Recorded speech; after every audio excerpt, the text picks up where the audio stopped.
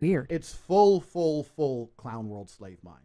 And I mean, look, the programming, it's like, I curate my reality very, very carefully. Like, I don't even really read my own YouTube comments.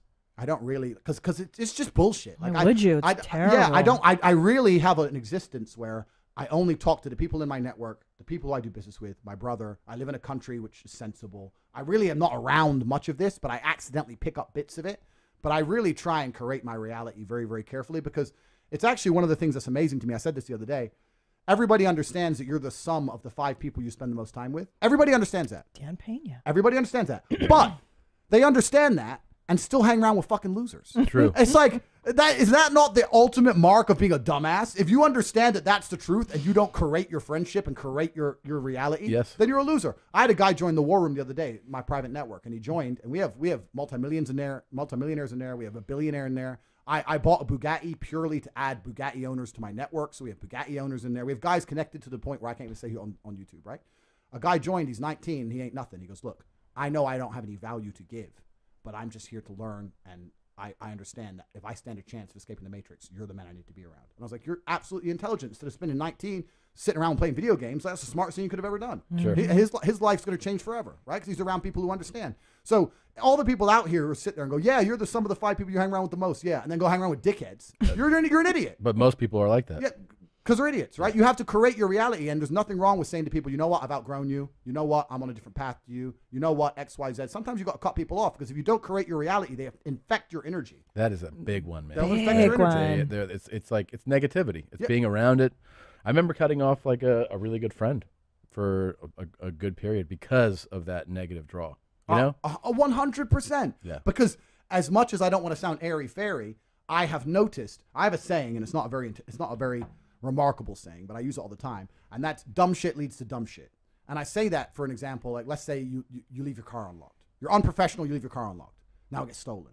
Now there's a police case. Now, dumb shit leads to dumb shit. So when I'm around people who do dumb shit or unprofessional things, or they're not smooth, or they don't get their shit right, or they're negative, I refuse, because it comes true. Yeah. It's like you make it true. If I hang around with your stupid ass long enough, all the stupid shit you're talking about is going to happen to me. Yeah. So it's like you speak it into existence. Yes. So I refuse to be around it. Dumb shit leads to dumb shit. Everyone I talk to is such a fucking winner that when I sit around, all I can do is accidentally win. Yeah. It's like, oh shit, bam, more money. Like all you can do is win when you're around winners. It's true. It's all you can do. So you have to be very, very selective, and you have to very, very carefully curate your reality. And that's why I created the War Room, because it's a global network, but you have to be global, and you have to be online nowadays, because if you're a normal dude living a normal life, you're never going to meet winners in day-to-day life. Yeah. Because they're all slaves. Yeah. So you have to find that guy in Singapore who's a winner, those 2 guys in Dubai who's a winner, one in London. Like, it's hard now. Yeah. It's getting harder and harder. But yeah, I don't tolerate negativity around me. I refuse to tolerate. Imagine a man who owns a casino. So obviously you're going to be a bit intimidated by the man who owns a casino. Like, what kind of friends does he have to own a casino? Now imagine a man who owns 15 casinos. And imagine said man was a retired 4-time kickboxing world champion.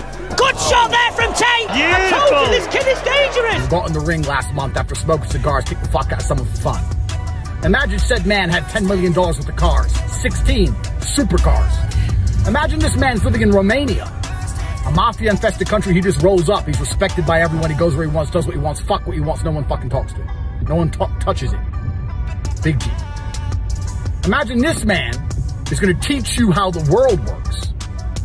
Are you ignorant enough to sit there and think that this individual doesn't know something about life that you don't know? Imagine this man was a certified pimp. Had over 75 women make him $10 million online. Imagine you knew a man with beautiful women in the webcam game, Bitcoins on the blockchain.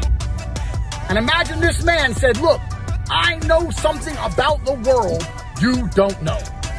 Are you stupid enough to not listen to said individual?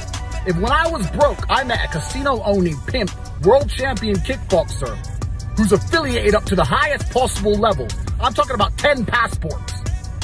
Political friends. Political. Fuck the mafia shit. Because the real mafia are the politics anyway. And he said, I'm going to teach you about life. I'm going to allow you to join my network. I'm going to give you the blueprint to absolute freedom. You know what I would do? I'd fucking listen. If Mike Tyson tries to teach you how to throw a punch, you pay attention. Do not DM me any more stupid fucking questions. If you're serious about your life and you're serious about learning from me, you just DM me, I want to learn. That's it.